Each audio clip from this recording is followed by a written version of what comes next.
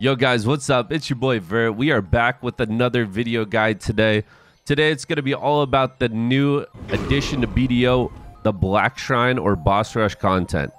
We're going to talk about how you get started, what you can look to earn from this, and why you should do it in the first place. I hope you guys enjoyed the video.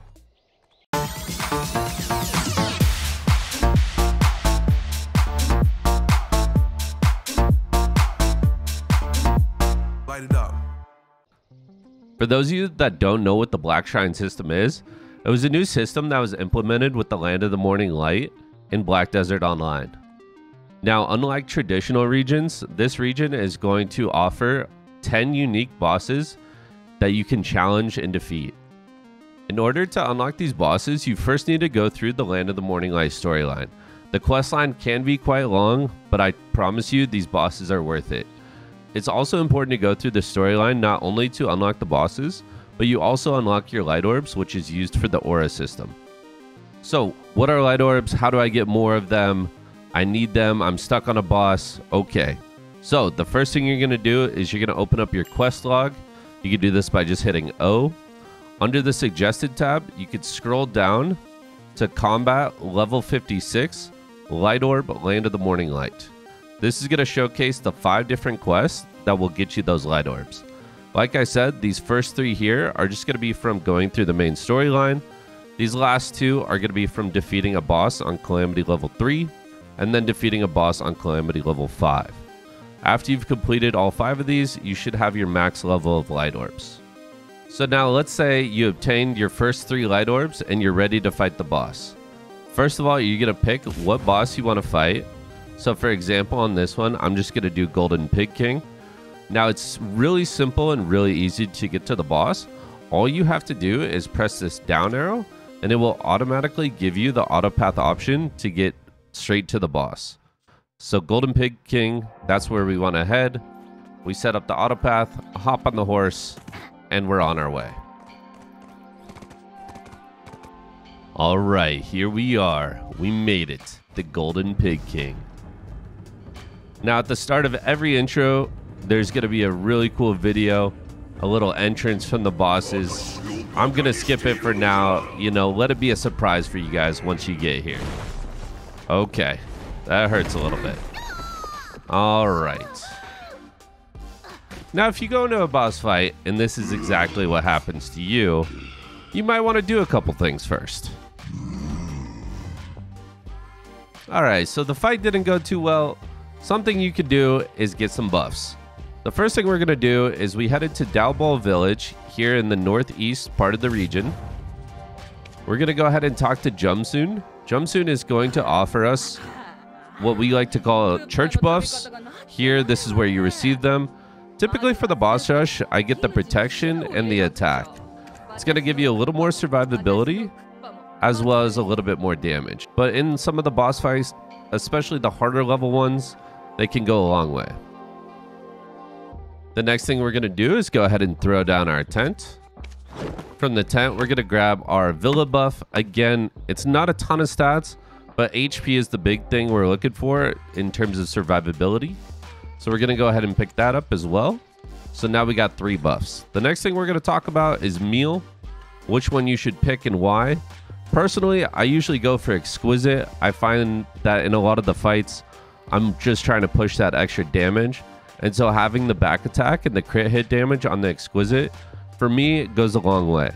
You also have the Simple Cron as an option. This, again, is going to give you a little bit more survivability compared to the Exquisite. But personally, I'd recommend the Exquisite. So we're going to go ahead and pop that.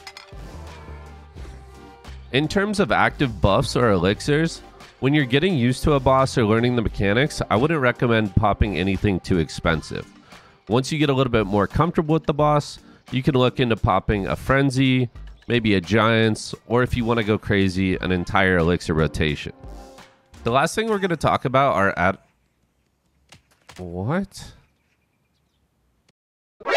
Nani? Sorry. The last thing we're going to talk about are add-ons and crystals.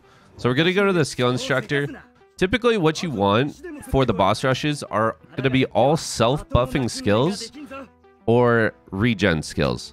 So I'd recommend things like crit rate, attack speed, For this, we could go with plus DP, maybe some HP recovery.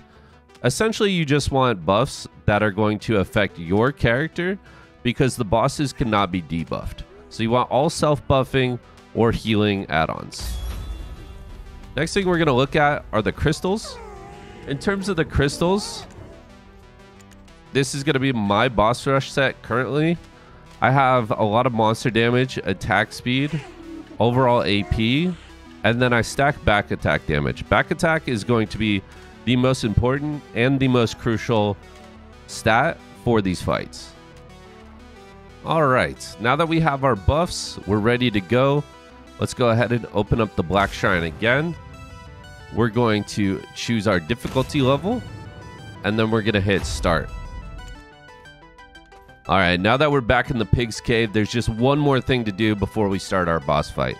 We're going to open the Black Shrine once again, and we're going to go to Manage Aura. This is going to be the most important thing you do before fighting a boss. 90% of your damage comes from these auras, with only 10% of it coming from your actual gear. That way, even if you're a new player or a veteran player or somewhere in between, you can get into the boss fights and enjoy them to the fullest. So the first thing we're going to do is we're going to look on the left here. Golden Pig King, he is Sun Aura. So that means he's weak to the sun damage. We're going to go ahead and click on Sun. Go ahead and add all the light orbs that you have. And then you also have bonus additional stats. So you can see here, going from no auras, we have 50 AP and 100 DP. Max light orbs puts you at 300 AP, 600 DP.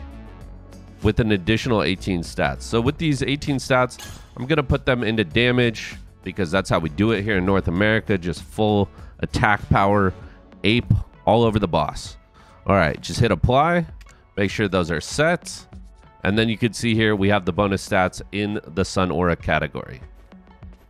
As you can see, we're a little beat up and bloody after taking down the Pig King, but it's time to collect our rewards. So after you're done killing the boss, there's two different rewards that you can get. The first one is going to be through your Black Shrine. Now, these rewards are actually weekly, so they pop up at the end of the week. They'll be in here. For NA, it's going to be 5 PST on Saturday. For EU, I believe it's midnight. You'll be able to collect your rewards in here based on the ranking that you got throughout the week. So as you can see, there's ranking per class, and then it's also based on calamity level. So you can see no one's beat this boss yet on calamity level 7.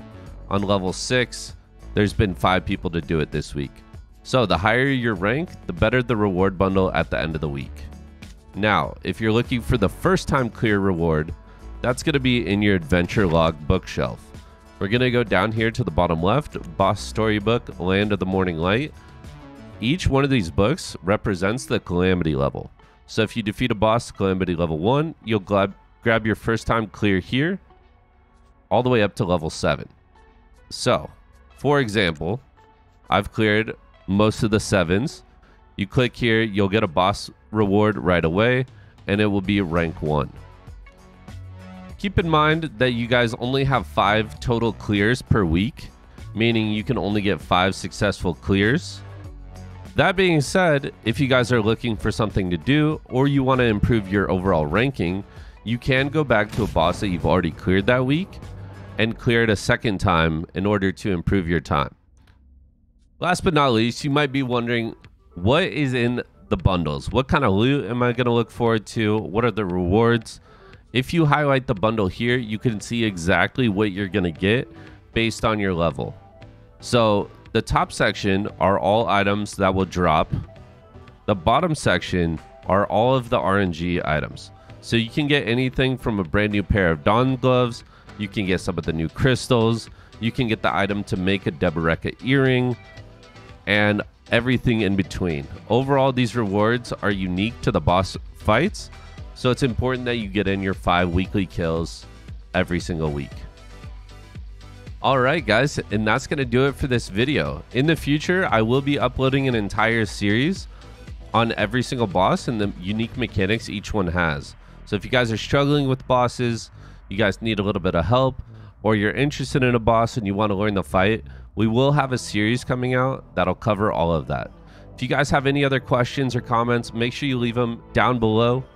Also, one last reminder, from today's date, July 11th, 2023 until August 16th, 2023, you can use the code VERT at checkout to help support your boy when you're getting pearls and or any BDO packages. Thank you guys so much for your support. I hope you guys enjoyed the video. And for now, I'm out. Peace.